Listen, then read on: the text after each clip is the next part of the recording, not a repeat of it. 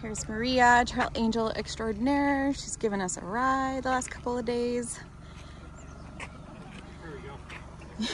She's dropping us off here at Vincent Gap so we can start our hike up to Mount Baden Powell. All right guys, it is day 35. Had an awesome night at the Airbnb and got some good rest. You can see it's a Saturday. There's a lot of locals here doing the day hike up to Mount Baden Powell. So that's kind of comforting though, because there's still some snow up there to navigate. To get to the top is kind of steep.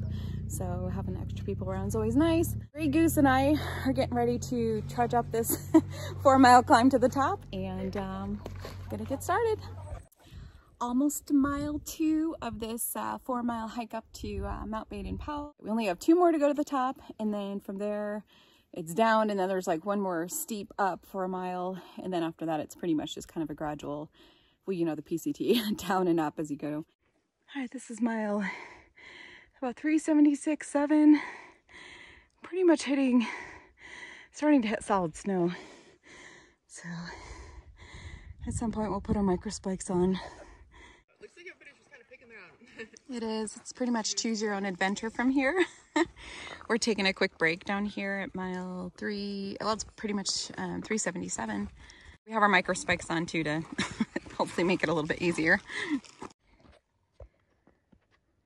This Grey Goose climbing up. Yeah, it's definitely straight up. I feel good though. I feel a lot better than I thought I would. I mean, it's just hard work, but I don't feel exhausted. So I see lots of blue sky, so we're getting close. Ooh, this has been adventurous. It's been kind of fun because I don't think I felt like it's been too dangerous. Not with this micro spikes on. There's people up here without them and they're having a hard time, especially the locals, trying to decide if they're going to just slide down glissading and scared. There's a couple ladies that were just like stuck, scared to move. So hard to breathe. We're up here at high altitude and a lot of climbing. So I think I'm going to put the phone away until I get to the summit, which is about half a mile ahead up there somewhere. All right, we are almost there. I made it to the summit. Here's the flagpole with no flag. Whew.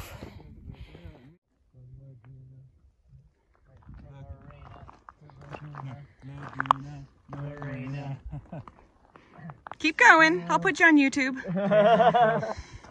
We were still coming up with the lyrics. All right, my first peak ever. Woohoo! There she is. Yay! Big owl flying in. There's a glider. Yay. Woohoo! And pizza. Just taking our lunch up here. It's beautiful. Weather's perfect. Very proud of myself. That's my first peak ever that I've completed. So I had a lot of fears about coming up here, and it's just been a great day. Happy I stayed in the saddle and didn't take the alternate around.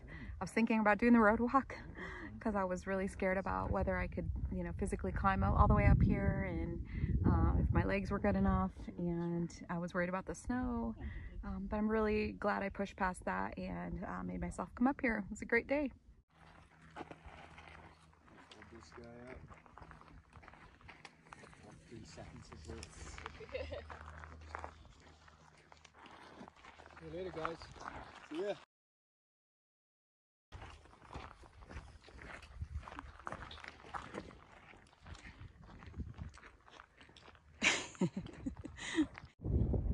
So we are heading down from Mount Baden Powell, back on, trying to reconnect with the PCT. Look at this wall of snow, it's pretty cool. There's a lot of day hikers out here today, but it is Saturday. So this is some of the obstacles that we come across that we have to get over. So I'm gonna put the phone away, but I wanted to show you. We have about a little over 2 miles to get to the little Jimmy campground that we're gonna camp at for tonight, and probably gonna be a lot of other hikers there too. All right, so we have arrived at Little Jimmy Camp. As you can see, there are a lot of people here tonight. There's a bunch of people up on the hill. There were just actually all over the place, so at least 50, if not more, campers here tonight. Not all PCT, there's some section or local hikers here as well. All right, so I'm just gonna make some dinner, and starting to get a little chilly, but just want to get some food. Hopefully have a good night's rest tonight with all the people here. Hopefully everybody respects hiker midnight, goes to sleep at a good time. But just so proud of myself for making it over Mount Baden Powell today. We only went a little over 9 miles, but it was still like, it's still very difficult. It took us pretty much most of the day because of the snow that we encountered and down trees and losing the trail a few times. It was definitely tricky, but we made it through, and I'm really excited to be on the other side and now heading down down the other side of the mountains. So we'll see what tomorrow brings and how far I get. So anyway, we'll see you guys tomorrow. Good morning. Just leaving Little Jimmy spring camp and hopefully hitting mile 400 today. We'll see how far we get with the detours down below. It was a good night. It was cold. We're at about 7,400 in elevation, and looking forward to getting lower elevation and out of this crisp air. It slept pretty good. There were so many people there. That was insane. I've never slept in anything like that before. People were up till probably about 10, 11 o'clock or so. So it wasn't too bad, but gonna get going. Show you guys what's up ahead of me right now.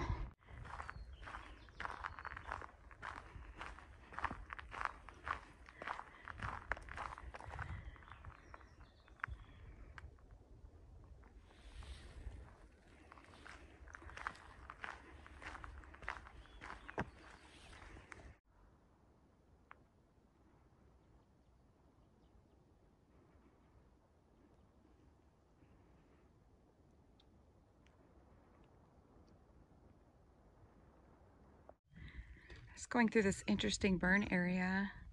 Everything's so just decimated down there and gone. But there's new plants starting to grow back here. Alright, well, I just took a really good fall back there, and this was literally a trip down a rock and fell full on forward on my face on the trail, and it was on the ledge. Fortunately, I didn't slide, and I fell straight forward, and also fortunately my knee and arm didn't hit any rocks. We're entering an area with tons of poodle dog bush. We're in a big burn zone. This is the most I've ever seen of it, so gotta pay attention.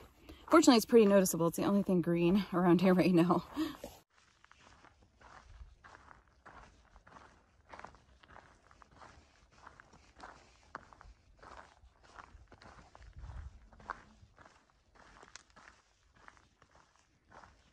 There is poodle dog bush everywhere.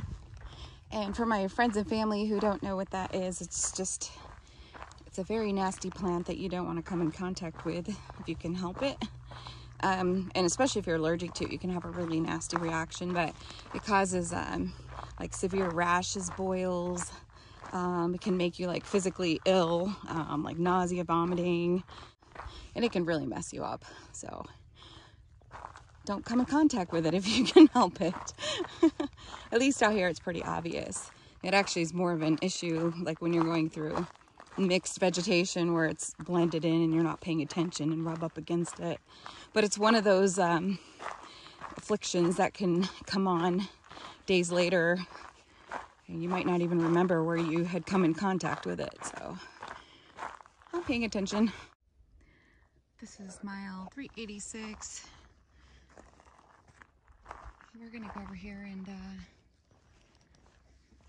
sit down, take a break before we have to climb up for about, oh, it's about 1.8 mile. Pretty good climb up. So we're gonna sit here, and this is called, oh, this is Islip Saddle. All right, time to eat my cold soaked oats. So I had a project last year that I went back to all the same hikes I had done before the fire.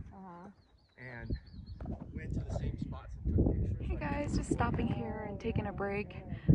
After leaving the parking lot area, it's like 1.7 miles of straight up. And it's just as steep as Mount Baden Powell climb was. So I'm so done with climbing. I've been doing nothing but climbing since I left Cajon days ago, and my legs are shot. So I think I'm definitely ready for zero, but it's still gonna be a bit before I get one. So, Yeah, there was a lot of it. It comes after fires. I don't have anything, I'm sorry.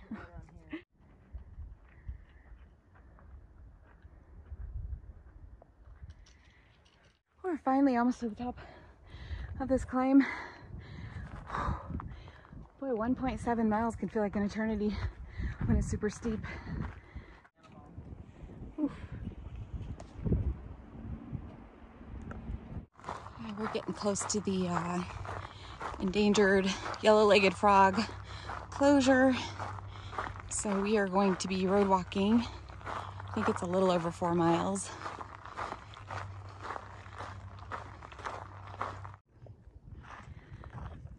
Okay, so this trail is closed. So we are getting ready to take the alternate. We're gonna do the road walk for a bit. We just saw search and rescue go over, and supposedly there's a elderly gentleman that is missing. We passed so many older men in the last yesterday and today. And one of them was out there really late in the afternoon and I think he just had a day pack.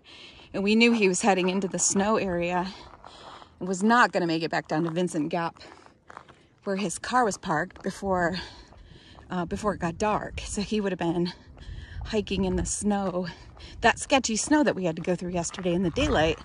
So we were really worried about him. So we're hoping it's not him, or I don't want it to be anybody, but you know, we had a bad feeling about that guy.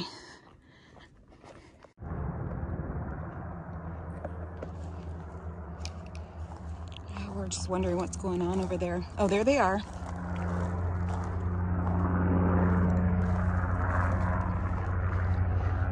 Combing the mountains, possibly.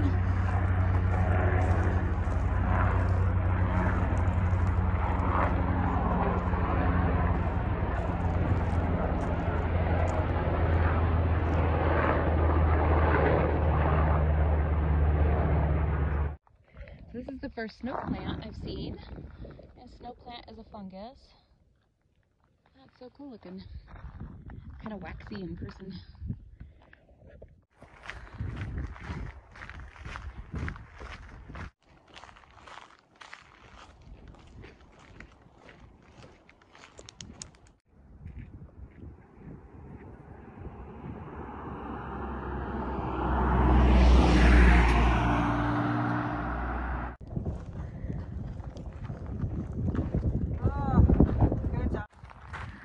I haven't been doing like a whole lot of videotaping today.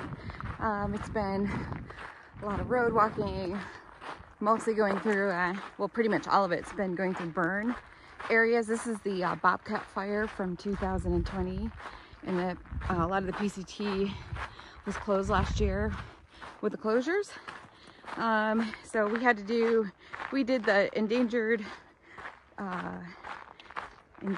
frog detour. That took some time, and then taking the alternate trail, and then finally getting back on the PCT. It's later in the afternoon, getting close to the 400-mile mark, so this is exciting. And yeah, I'll show you when we get there.